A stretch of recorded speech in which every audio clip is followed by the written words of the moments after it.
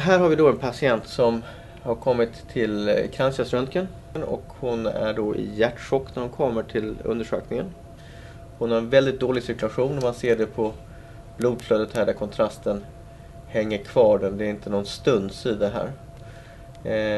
Man tittar på vänster kranskärl från några andra vinklar. Det här är en sån annan vinkel. Man ser en väldigt kraftig förträngning här. Och här är då själva dödsögonblicket. Man ser hur kontrasten upphör att cirkulera. Och det är för att hennes cirkulation får ett cirkulationsstopp helt och hållet.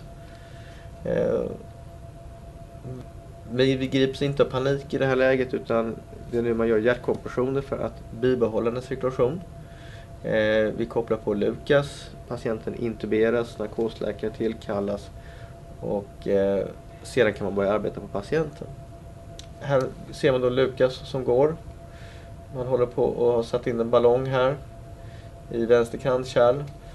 Och efter 55 minuters arbete på patienten under konstant hjärtstopp så kommer man till den situationen nu att vi har öppnat en del av vänster kranskärl. Det är god cirkulation. Och i detta läge så ser man att nu försvinner kontrasten snabbt här, den rinner undan. Och man kan då koppla bort Lukas.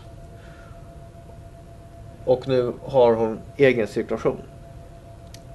Man gör ytterligare ballongvidgningar och får ett resultat nu med ett öppet kranskärl som ser ut på det här viset. Nu har hon egen cirkulation. Hon vårdas på sjukhus i flera veckors tid.